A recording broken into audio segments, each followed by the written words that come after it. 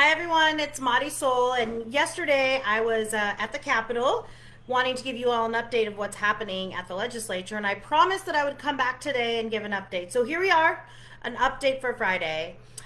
So we are still in the midst of budget discussions. The governor yesterday decided to call a special session that should be happening next week.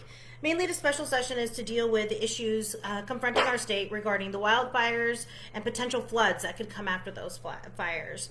So we don't know what kind of budget discussions will actually happen next week. Our hope was to have a press conference on Monday and actually lay out what educators across the state would like to see in this budget, with a potential $1.5 and $1.9 billion that we could be investing in our schools. However, because we don't think there'll be budget discussions openly, there might be behind closed doors, we are going to take a kind of timeout or pause on that. I mean, additionally, next week it's supposed to be 117 for most of the week, and we definitely do not want to put people in harm's way.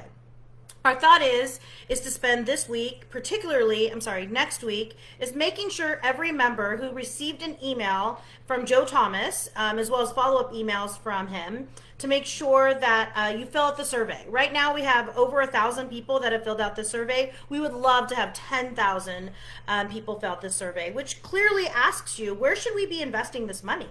So we get at the press conference that we are planning, we want to lay those out. We have some of our really great members who have been fighting and are union leaders in their own right, and they're on a state level as well as a local level, who are going to share with you how they believe that a fully funded school system, plus this additionally with this 1.9 billion that's out there, could look in our schools for our communities to make them strong.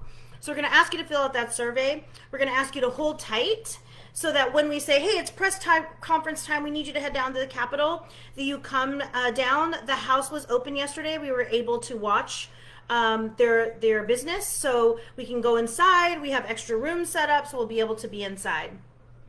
And so I wanted to give you that update, and I want you to keep this station open to some extent. Look through your emails. AEA has been sending out emails. Have discussions with your colleagues. Quite frankly, this is going to be a really extremely hot weekend, and I'm hoping that everyone spends some time drinking lots of water, relaxing with their families, hopefully finding some time to find some downtime where you can actually unplug, because it's been a tough year and a half.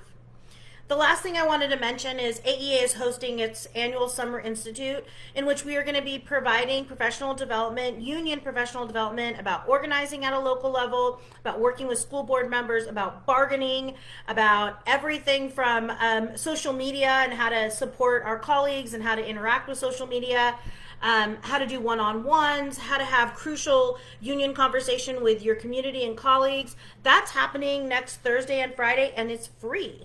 And it's just in the morning from 9 to 12. We're going to have some amazing special guests. NEA President Becky Pringle will be with us. Also, NEA Executive Director Kim Anderson are going to be with us to kind of share with us what's happening on a national level and really give us some advice on how we can be collectively bargaining across state lines or learn from what's happening in other states. So those are my two updates. Look in the comments in a little bit, and I'll make sure to put in the events in the comments, as well as the Summer Institute, because it's free to any union member, and we would love for you to join us, because these are going to be nice and sweet and to the point, and hopefully one of our last times that we'll be doing everything virtual, and soon we'll be able to be with each other. So on that note, I will leave you. Have an amazing Friday evening. Hopefully you have something cold in your hand and are enjoying this evening, and we will continue to give you updates as soon as we get them. Thanks, everyone. Have a great weekend.